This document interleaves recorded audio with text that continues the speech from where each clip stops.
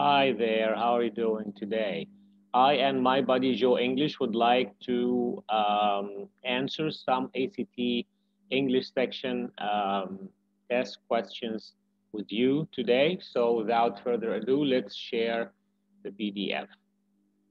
Okay, so today's passage is entitled The Fulton Fish Market. The Fulton Fish Market.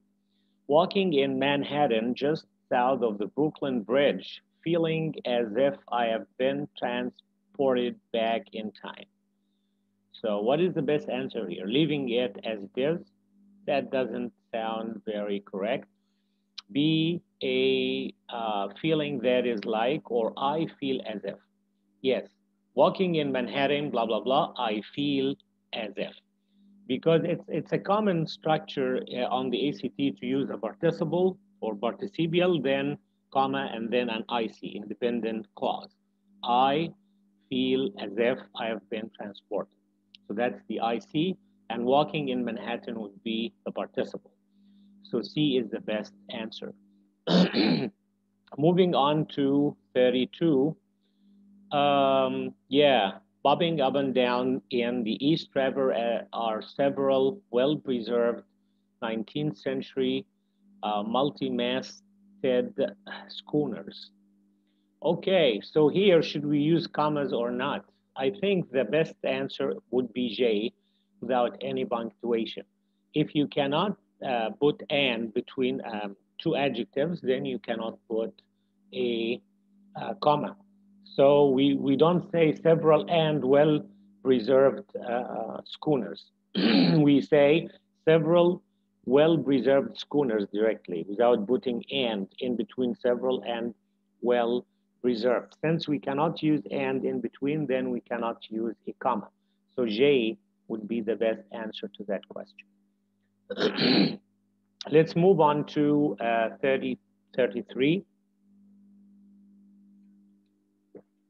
Yeah, 33. It has a prompt here, okay? Which of the following true statements, if added here, would both introduce the main topic of the essay and provide the best transition to the next paragraph? Let's read the beginning of that next paragraph.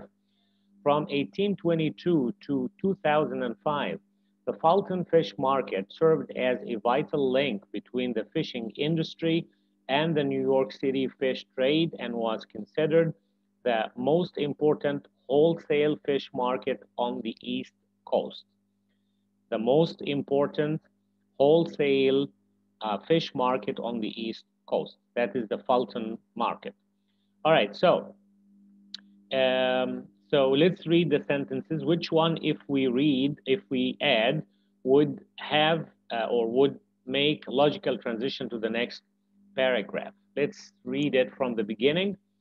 Um, the other major river in New York City is, he's not talking about rivers here. It is a pungent reminder of the fish market that operated here on Fulton Street for nearly 2 centuries. So this sounds like the best answer. Let's read another one. Personally, I don't mind the fishy smell. No. The East River separates the island of Manhattan from Brooklyn. So B would be the best answer because it paves the road to the next paragraph. So B would be the best answer. How about 34? Reading 34 from the beginning. Uh, yeah, would open as, the market would open as early as 3 a.m. on weekday mornings. This is when fishing boat crews would bring their fish. So should we leave it as it is, or should we say, for example, on such mornings, or delete the underlying portion, or which is when? 3 a.m., which is when fishing boat crews bring in their fish. So which is when? That is H. Yeah.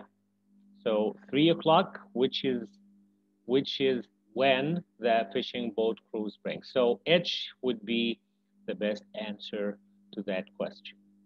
How about number 35? If we read from the beginning, given that all the choices are accurate, which one is most relevant at this point in the paragraph? So they say would bring their fresh catch into the East River uh, as no change, or to sell to wholesale distributors, or after spending time, or for payday. I think B, to sell to wholesale, because we know that this Fulton market, fish market, is the most important wholesale market. So the boat crews, the fishing boat crews, bring in their catch to sell to who, to sell to whom, to the wholesale markets such as this one, to sell to wholesale distributors. So B is the best answer. Moving on to 36, yeah, sell the fish to buyers. Yeah, the distributors in turn would sell the fish to buyers whom purchased seafood, or who. Yeah, remember that these buyers who purchase seafood for local restaurants.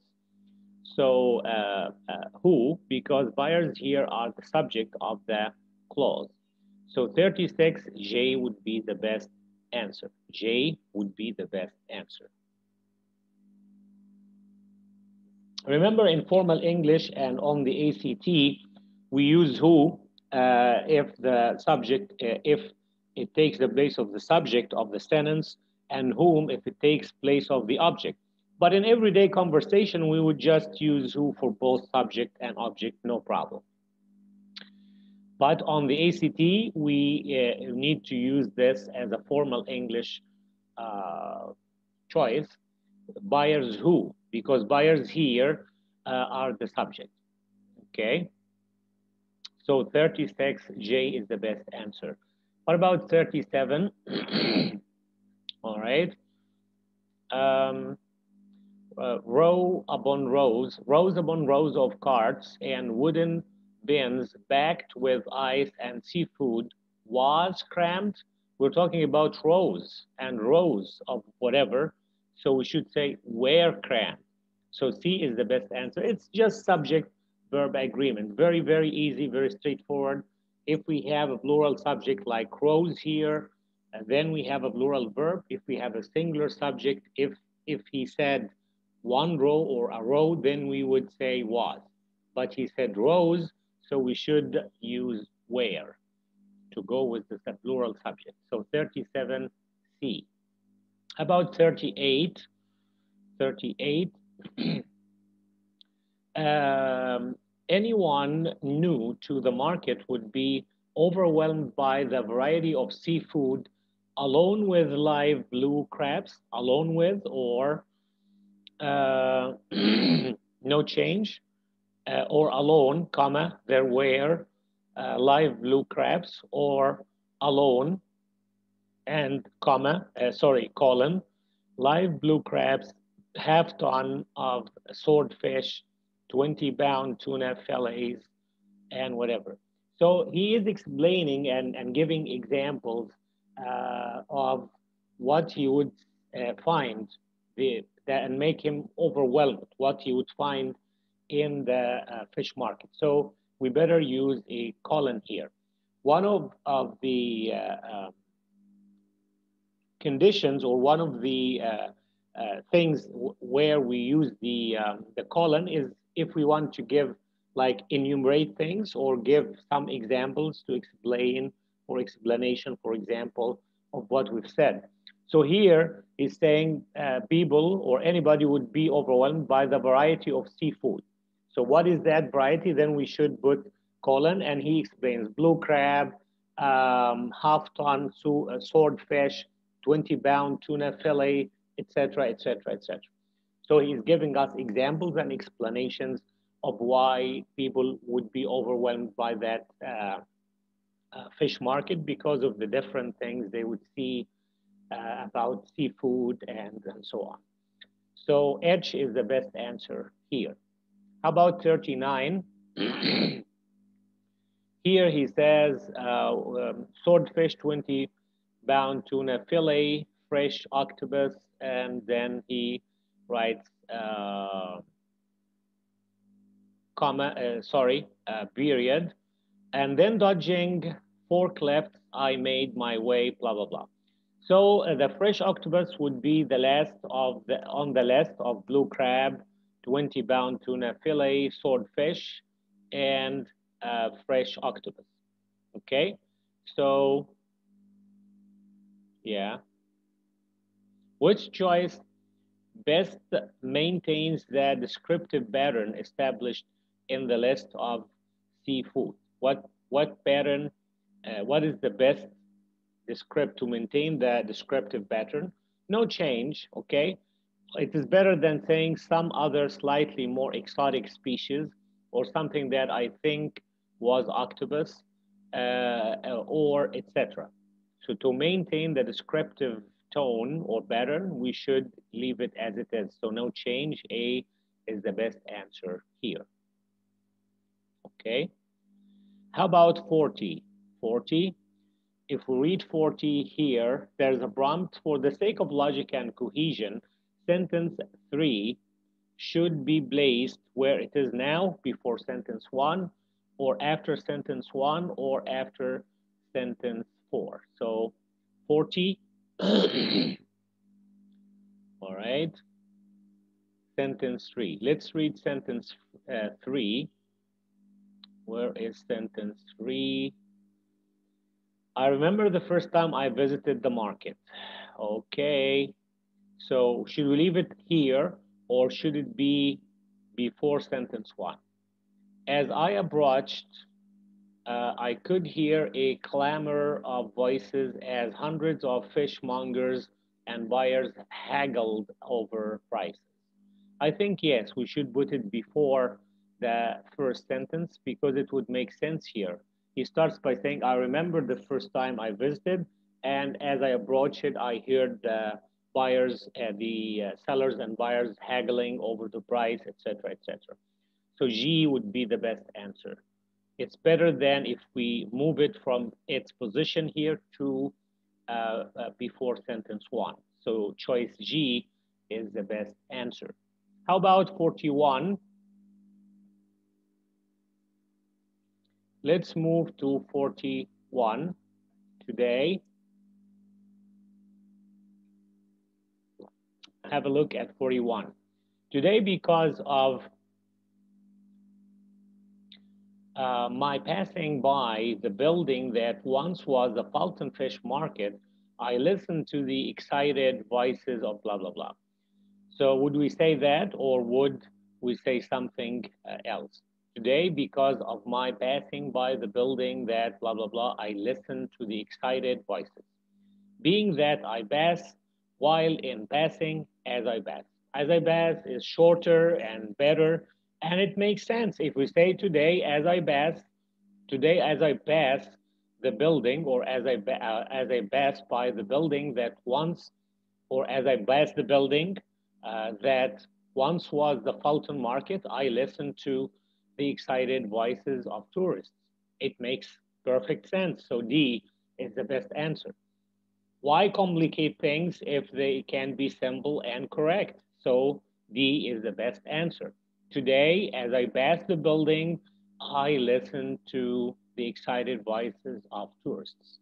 So D is the best answer for 41. Okay, sorry. How about 42? 42, yeah. Um, the area is still busy, so the market itself moved in 2005. The area is still busy, so the market itself moved. No change doesn't sound correct. The area is still busy because the market itself moved. The area is still busy, but the market itself moved. Yeah, H is the best choice here.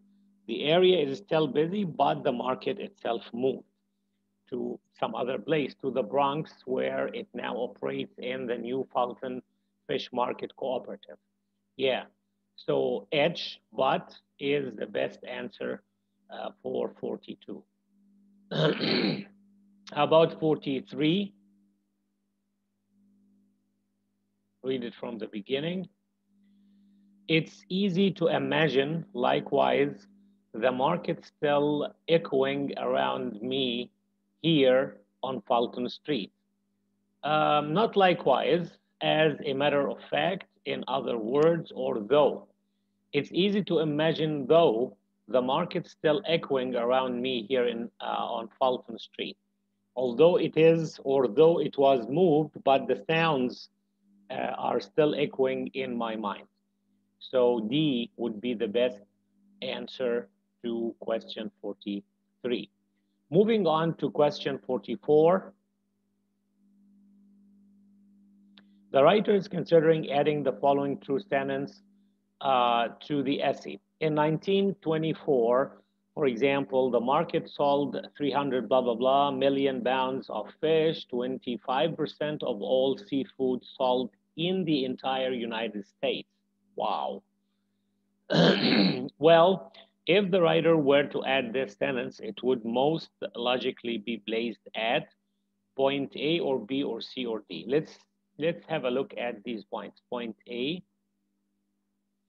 So basically, it says that this market sold like a quarter of the entire fish sold in the whole of the United States. Let's have a look at point A. He's saying bobbing up and down the East River, well-preserved 19th century schooners. Yeah, it doesn't sound correct here. How about B?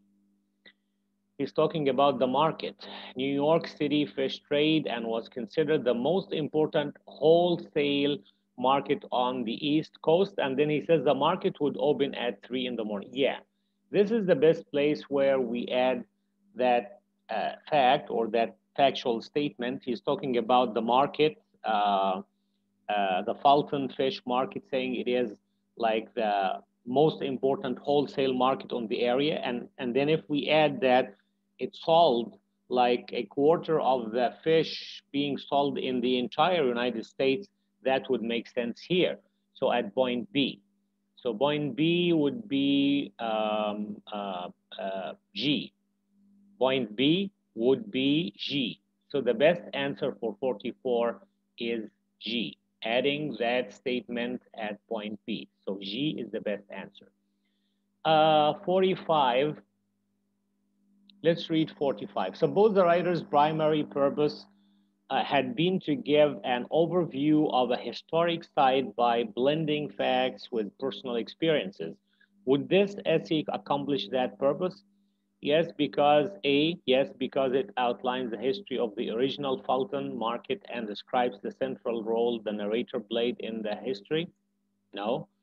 Yes, B, yes, because it provides information about the original Fulton fish market through the narrator's memories. Yes, that's it. Because he says it was on Fulton Street and then moved to somewhere else and become part of the cooperative, and that it sells most of the fish in the area. It is the most important fish market, and he tells us a little bit about its history and its importance and so on. So yeah, B would be the best answer to that question. Okay, this was the last question in our passage today. And I'll repeat my tip for you one more time. Remain calm, practice at home, and it's better if you make this practice timed, especially 1 week before the actual ACT test. And good luck to people who are sitting for the ACT, and we will meet in the next one. Bye for now.